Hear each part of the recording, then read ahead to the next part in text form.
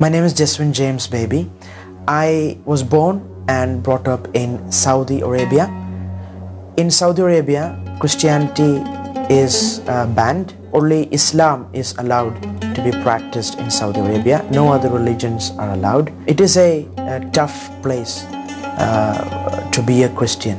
And without the secret church that I was involved in Saudi Arabia, I would not be a Christian here or talking to you now. So we have secret churches there, house churches, and we have a room which we dedicate for these church services.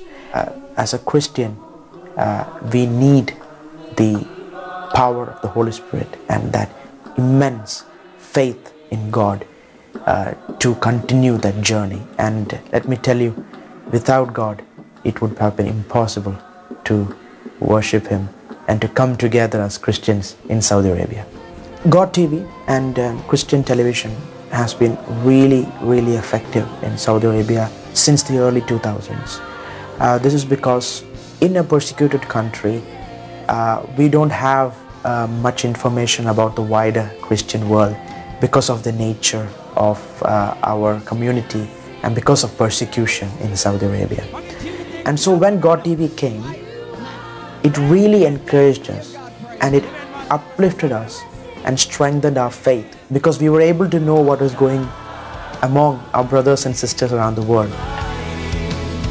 You don't have to do anything other than say, "Daddy, here I am," and allow Him to show you just how passionately He loves you.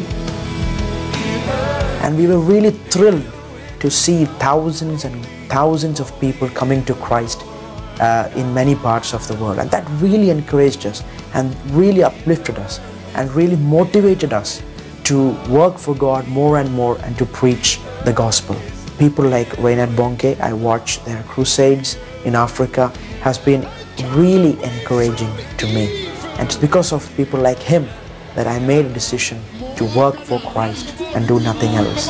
The name of Jesus. De naam van Jezus. Be exalted. Wees verhoogd. Over the Muslim nation. Over de moslimnatie. Over the Islam. Over de Islam. Jesus. Jezus. Son of God. In Saudi Arabia, traditional evangelistic methods are impossible. For example, you cannot go outside into a street and distribute tracts or go and tell about Jesus to a random stranger in the street. Because if you do that, you'll get into big trouble. One of the most effective evangelistic method is through the television.